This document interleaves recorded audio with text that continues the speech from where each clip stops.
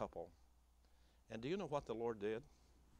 He did that very thing. He raised up a young couple, and they're on deputation now to go and help David and spend some time with David, probably the last years of his life over there, so they can get acclimated to that place. I don't think anybody in the world can get acclimated to that part of the world, and so it's so hot and so sad.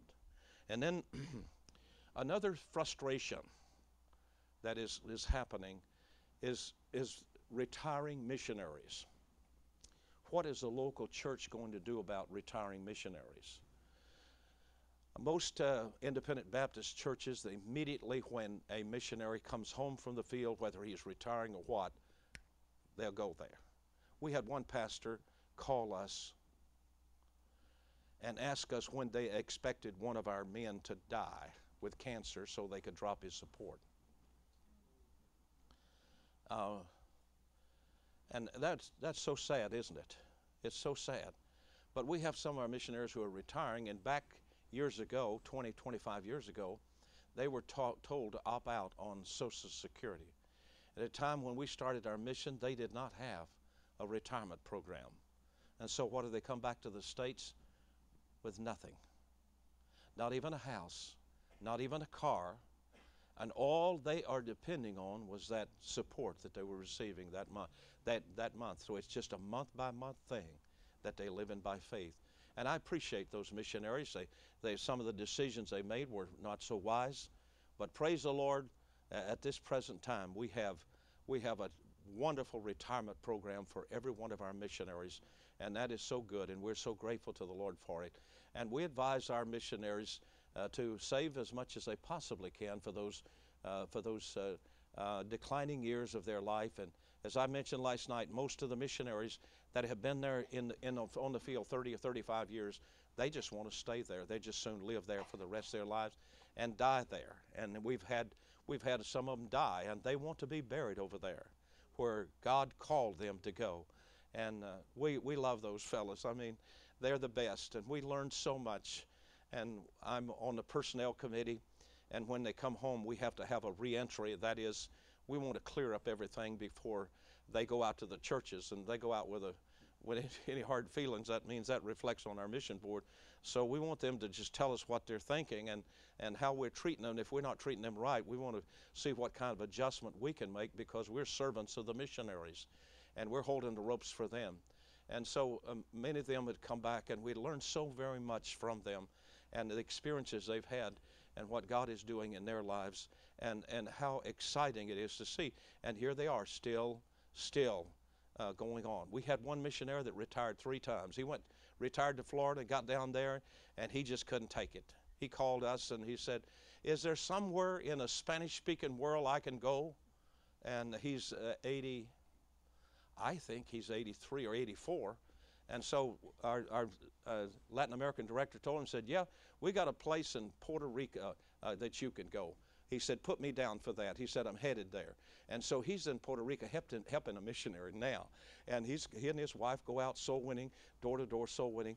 And it's just a blessing to see people like that who are saying, "Hey, I've got a little more time left, and what I got left, I'm going to give it to Jesus and let him use it for his glory." Another frustration that we have is the rising cost of health care. Our missionaries, most of them pay somewhere around $1,100 a month for their health care premiums, and so we have to negotiate every year.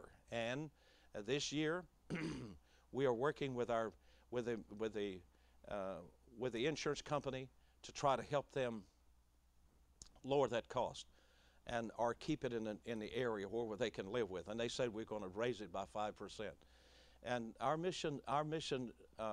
insurance takes care of every emergency that the missionaries have. We had a missionary in Mexico 5 years ago walk out one cool morning and to the Bible Institute to light the heaters. And little did he know that the pilot light went out, and all night long that room had been filled with gas, and it became an inferno, and he was burned over 80% of his body. And our insurance company sent a helicopter in to pick him up and to bring him to Galveston, Texas, where he went to heaven. But we do have that type of protection when we have to have emergencies where missionaries have to come home from the field because of fear of their own lives, and we have ways that we try to help them do that. And that's the reason why our premium costs at that much, and we do our best to try to. And what we do also is that we're trying to keep the cost down to from the missionaries as low as we possibly can. And that's why we ask churches to support the mission board on a monthly basis, and that way we don't have to charge the missionary. We charge the missionary what they call a transaction fee, and that transaction fee is so low that we figure that it takes about little less than 3 cents per dollar delivery costs for $38 million this past year. I believe that we did as well as any large mission board in America. But these are frustrations. The rising health cost.